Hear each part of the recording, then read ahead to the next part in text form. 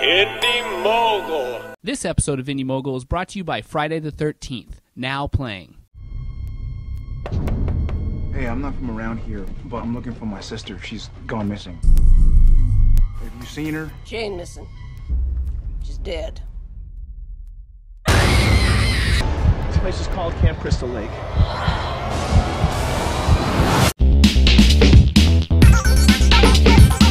Sean Cunningham came up with the idea for Friday the 13th in response to 1978's Halloween. And boy, did he hit a home run!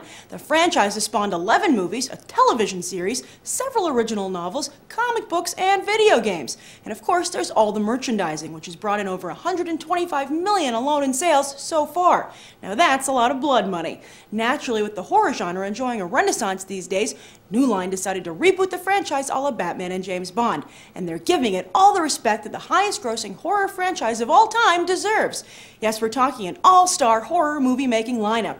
Freddy vs. Jason screenwriters Damian Shannon and Mark Swift, horror producers extraordinaire Michael Bay, Andrew Foreman, Brad Fuller, as well as Marcus Nispel, the director of the successful reboot of the Texas Chainsaw Massacre. As for in front of the camera, who's playing Jason? Why, it's stuntman Derek Mears. Oh, change the picture. Oh, that's better. This is the male lead, Jared Padalecki from the CW's popular show Supernatural. I'm sure teenage girls across America will be looking at the screen screaming, "Not the face!" Jason's killed a lot of famous people. Can you guess who? Take a few moments to think about it, but first, I'll give you a hint.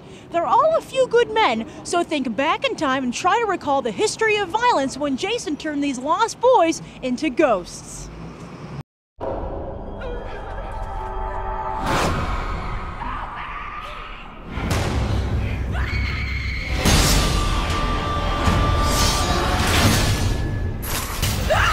Rated R starts Friday, February 13th. You're watching Indie Mogul. Kevin Bacon, Crispin Glover, David Cronenberg, Corey Feldman, and Tony Goldwyn have all met the business end of Jason's machete. And that just goes to show that the Friday the 13th franchise is truly a part of movie history. Now let's go see what everybody thought of the reboot. Is Jason still king? Yeah, definitely. Jason is definitely king. He's indestructible. You really can't kill the guy. I think he was thrown in a rock in the first one. He was been blasted into space. He's been set on fire. He has been decapitated. He's still king. Jason never dies. Like, if you see his neck, he looks like he's been in the gym. It was really good. Oh, what did you like about it? It was just as good as the original Jason movies. It was awesome. It was, a lot of killing.